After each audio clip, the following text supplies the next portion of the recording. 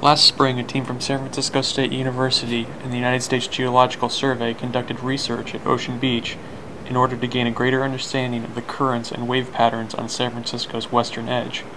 The area south of Sloat Boulevard is prone to erosion, and parts of the Great Highway were closed following strong storms last winter.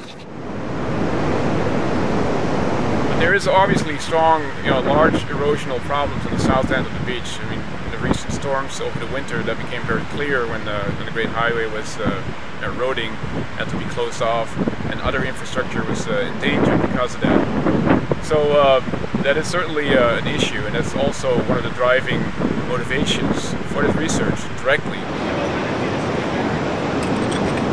A big shoal offshore of here causes the waves to refract and focus on the center of the beach, which causes the waves to be much bigger there than elsewhere.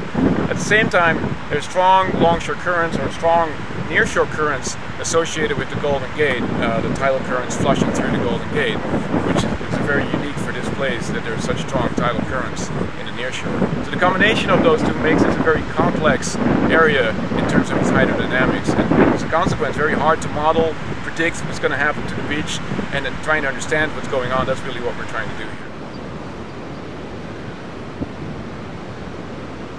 So we have sensors that are out like offshore of the surf zone in about 10 meters of water, or about 30 some feet of water.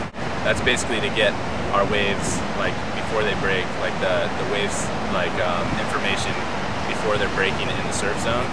And then the ones that are in the very near shore right here in the swash zone are mounted on stainless steel 1.5-inch poles that had a fire hose attached to the top, and then they were jetted into the sand. So basically we pumped water down the poles and liquefied the sand, and kind of cavitates a hole and just slides down in, and there's about 7 feet of the pole underneath the sand with a pressure sensor near the bottom of the pole. So the pressure sensor is buried in the sand.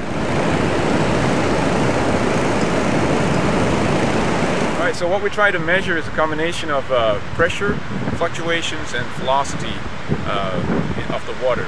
So what that does, basically, what you do together, you try to measure all the different forces acting on the water, and part of that is pressure driven, so differences in pressure will cause pressure forces on the water. Differences in velocity will give you a measure of how much momentum is in the water and how that is transferred from A to B. And together we're basically trying to see if we can put the whole picture together on what are the forces that are acting on the water, and how then does the water move as a consequence of that, and does our model, our idea of how that should be working, does it apply here, or are we missing steps?